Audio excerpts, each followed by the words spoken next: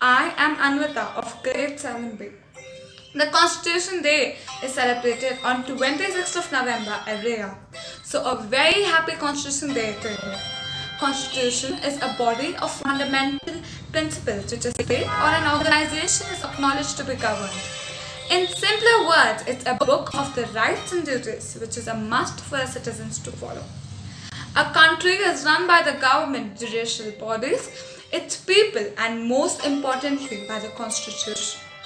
The Constitution serves as the backbone of the country. The term Constitution means accumulation or coming together in various aspects. Similarly, the Constitution we are talking about also is an accumulation of many things that make up the organization of the legal bodies of any nation.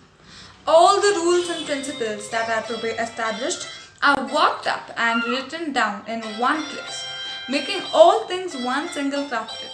The document formed after this whole procedure is known as the Constitution.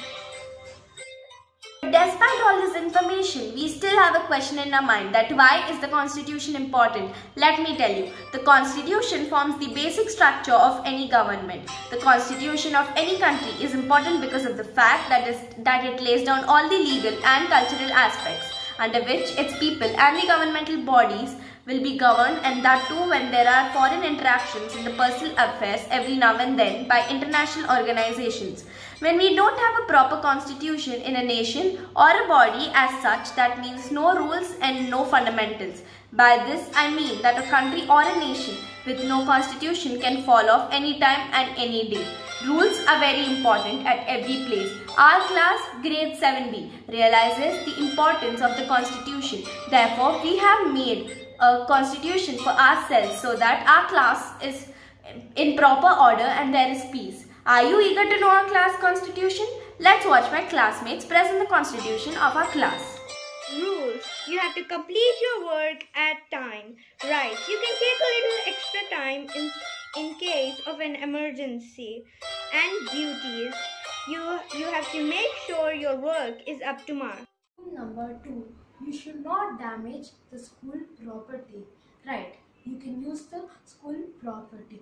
Duty. You should keep the school property clean and should not harm the school property. Number 6. Raise your hand if you want to ask any question to the teacher. However, you need to wait for your chance. It's your right to ask your doubts and it's your duty to be attentive in the classes. Rule number 8. You should not talk during the classes. Right. You have the right to share your thought in your turn. Duty. You should not interrupt while the teacher is talking. Rule number 9. Respect others' opinions. Right. You have right to share your opinion about something. Duty. Give everybody a chance to talk.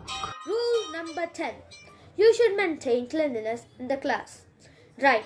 You have the right to ask others to clean the mess they made. Duty. You have to throw the unnecessary in the dustbin. Rule number 11. We should respect everyone in our class and we have a right to maintain our self-respect. Our duty is to respect everyone the same way. Thank you. Rule number 12. Discipline is your friend, not your enemy.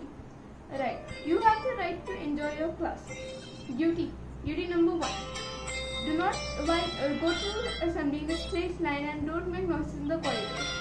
And duty number 2. Make sure you don't disturb others while you enjoy your break. Thank you. Rule number 14. You must attend all the classes without fail. You have the right to take leave in case of emergency, and it's your duty to be punctual to school and attend the classes.